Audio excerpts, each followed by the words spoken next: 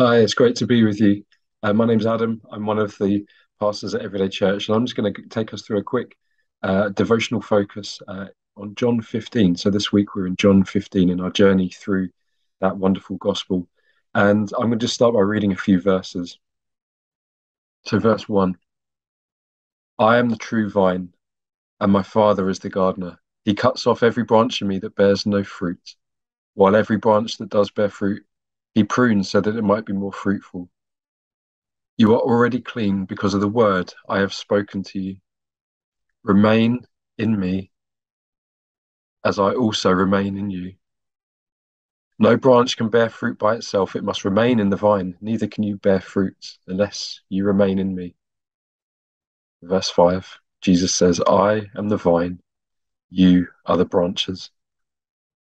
I love that in a few short statements, we're provided just the most incredible framework to view our lives. That's simple in one sense and also just enormously profound in another. It says that there is a gardener, there is a vine, there are branches, and each have a place, each have a purpose, a role. But there's only one gardener, there's only one vine, there are numerous branches, too numerous to begin counting. All three parts are linked. Now, as I've thought about this passage that we're focusing on this week, the first half of John 15, I've just enjoyed considering the fact that there is a gardener tending to my life, not a trainee, new to the job, apprentice gardener who's trying to learn on as he goes along, learning on the ropes, but one who's been cultivating and nurturing my life from the very first moment. These wonderful truths that we find in Psalm 139, these wonderful things that say that everything that I need, everything that I um, might be needing to discover in my life about myself and about my surroundings, about where I came from, where I'm going, he knows about it. The innermost desires, the feelings that I have, he knows about it.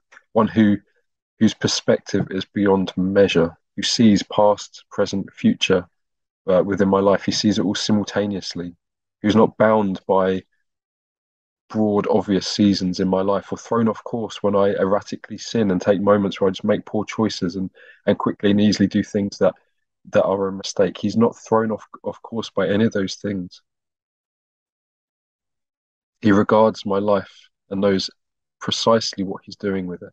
And the key part of that plan is that I might be inextricably joined with his son, Jesus, like a fragile branch is drawn to or connected to a sturdy, established vine that gets everything it might require from that vine. My life is also given what it needs, is replenished and is grown straight from what is received from this vine. And the invitation over my life is not to strain and to struggle and try my utmost to keep myself going, to keep myself somehow attached to this vine in the hope that my life might start to get more comfortable or more successful, but to trust and believe that he is holding all things together and working all things for my good. And I'm to remain in this, that I'm to abide in it, in fact. And for those of us who remain in the love of Christ and explore a lifestyle that practices living like he did, a fruitfulness can be expected. Not a fruit like the world would prize, success or wealth or popularity, to name a few, but a character exchange slowly and steadily starts occurring, where traits such as joy, peace, patience, self-control, kindness start to become evident, to name just a few. And I'm thinking as I'm just considering that, what could be more wonderful? What more could I possibly require from God? This wonderful commitment to me, this wonderful understanding of who I am, this steadfast love, this incredible perspective he has of every aspect of who I am and where I'm going and what I'm about. It's just the most wonderful, comforting assurance that I can get. I want to remain in this. Don't you? Don't you want to remain in his love, to remain in who he is, to see what He has in store for your life come to fruition. I'm going to just ask you a few questions just to help you consider this and maybe try and apply it to your own situation at the moment. So the first thing I just want to encourage you to do, just take a moment. Just take a moment now to consider the image of a vine being carefully tended to by a gardener. What thought does that simple image evoke in your mind?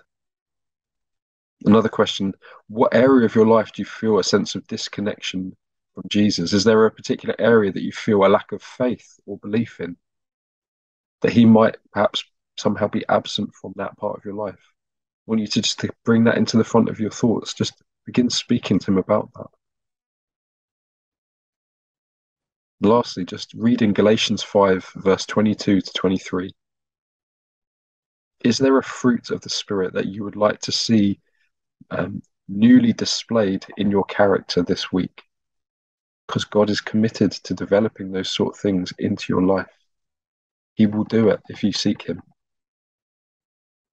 Thank you for just allowing me to share for a few minutes. I'm going to pray, and hopefully you have a really blessed day as you consider these things. Father, I thank you that you know our lives, that we can trust you in what you are doing with our lives. Thank you that you haven't cast us adrift, that your plan isn't just to leave us feeling isolated or disconnected or wondering what on earth is going on. You've given us imagery that reveals the truth, that we can be completely joined with you. Our lives are not our own. We are part of something bigger, something greater. Jesus, you are the vine, and our lives are only nurtured and made fruitful as we remain together with you. Holy Spirit, please reveal the greatness of this truth to us today, for our good and for your glory. Amen.